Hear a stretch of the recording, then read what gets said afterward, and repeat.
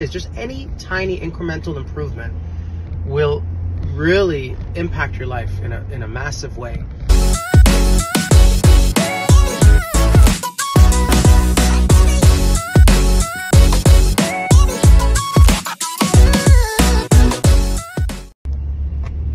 Hey guys, Rafi here, Preferred Plumbing Solutions.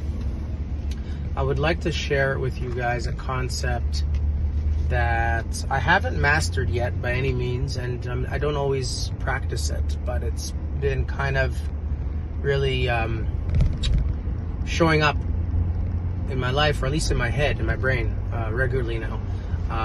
Probably because I started reading this book called Atomic Habits, but something I've been training my team in is making one tiny minor improvement in your life every day.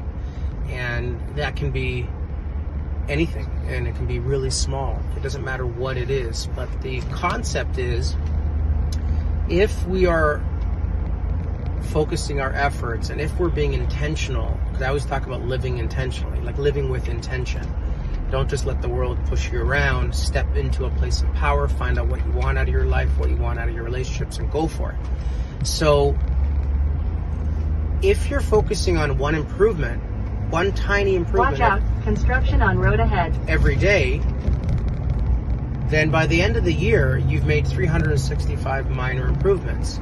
So what happens is you're ultimately going to be living a better existence, and you're going to be reaping more rewards out of life. You're going to have more wholesome relationships because, one of your things might be, I'm going to smile more today, or I'm going to make sure to say thank you to somebody today, or I'm going to put an extra 10 minutes at work, or I'm going to make that extra call, or I'm going to talk nicer to my children, or I'm going to